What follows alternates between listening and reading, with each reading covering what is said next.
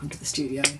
Today I'm just going to talk about a quick tip on how to clean your pastels. So there are a couple of different ways you could do them and they're all equally as valid. So let's just get started. So there are a number of different ways we can clean our pastels and I'll just show you a couple of them. The most simple way is to take a very soft brush. This is a very soft watercolour brush. And so, for example, this box of Terry Ludwig pastels, they're new and they're not very dirty, but you can see up here I've got a bit of purple on there, so I just dust it off carefully. Just give them a very gentle dust with the, and that will clean up those pastels nicely. Now the thing you want to be careful when you're cleaning the pastels is you're not creating a lot of dust that's going in your face, in your lungs, so you can wear a mask when you're doing it or you can take them outside.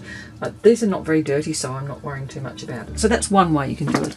And so another way to do it is to just take a container, fill it with some sort of grain, small, rough sort of textured grain. Here I've used rice, but I've used couscous, I've used quinoa. You can use whatever you like that's small and grainy.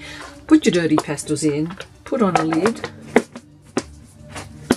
and then just give them a good old shake. And the friction and the abrasiveness of those small grains will take off the dirt from other pastels. If you're using a very small grain like a rough cornmeal, that kind of thing, then when you've done it, you can just strain it through, tip all of it, the pastels and the grain, into a strainer, and the grain will fall through if it's very small grains. And that's a way to separate out the grains from your pastels. Don't need to worry with rice. Then in my big trays here, I have rice. I have the pastels sitting on the rice all the time, but even after a while that can get a bit dirty, and so what I tend to do is just take white cloth, a paper towel, and I just gently roll my pastel over it. So this is a really good time when you're doing the cleaning. If your pastels have got a little bit out of order in your box, then you can redo them. So maybe once a year I'll do a really thorough clean of this box of pastels, which is my basic working box, and I will start grading them again. So I'll start with the lightest colours. Just have a little look at those.